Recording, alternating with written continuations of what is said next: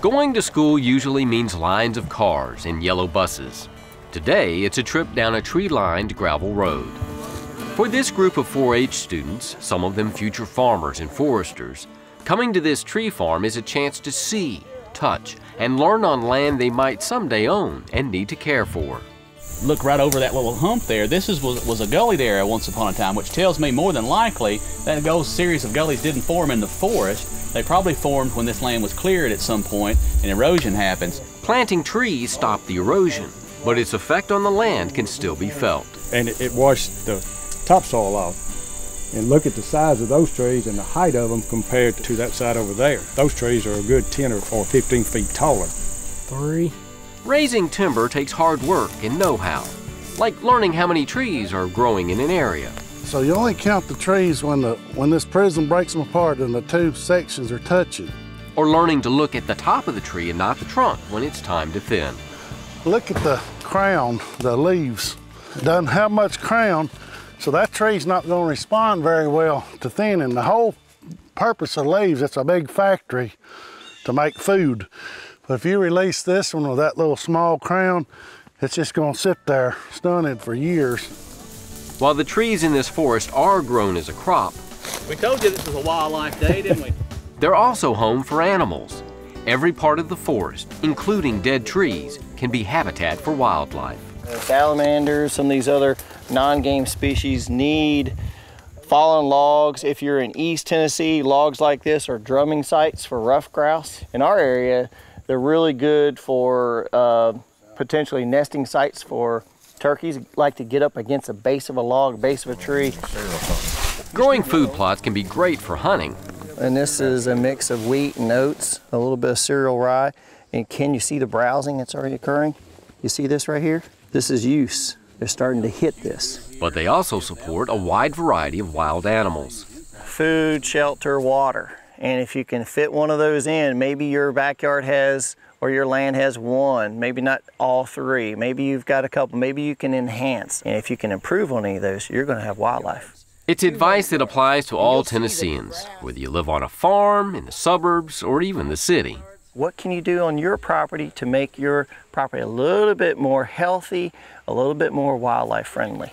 1 acre is equal to 43,500 square feet. Soil and seed are two more components of land management. 43,560. How much you spread is going to require a little math. I was a little bit worried about that because I ain't too good at like algebra and stuff. I was a little worried about it, but I figured it out. 11,475. Now I divided that by 43,000. Now you're working.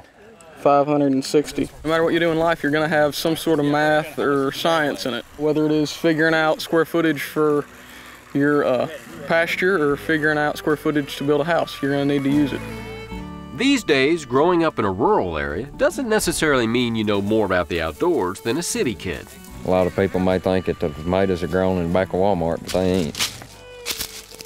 Most kids don't really know where breakfast comes from, don't really know where the resources across the spectrum for wildlife and for plants and animals and things that we grow. So this is a real good introduction that, you know, everything starts from the soil and from private lands and moves on up the food chain.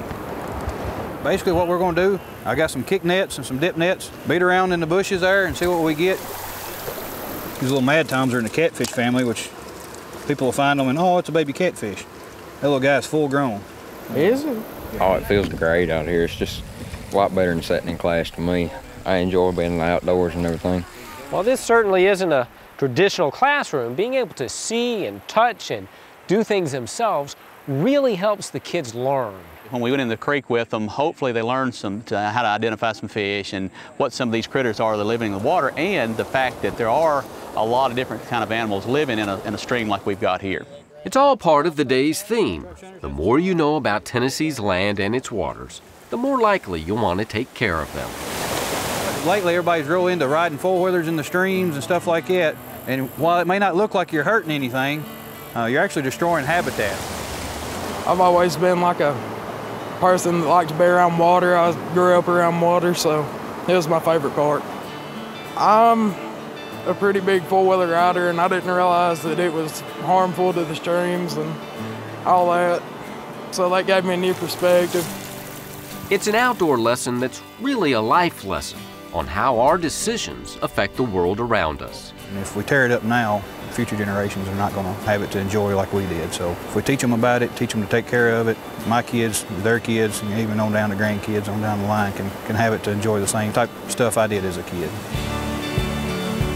I'm Ken Tucker on Tennessee's Wild Side.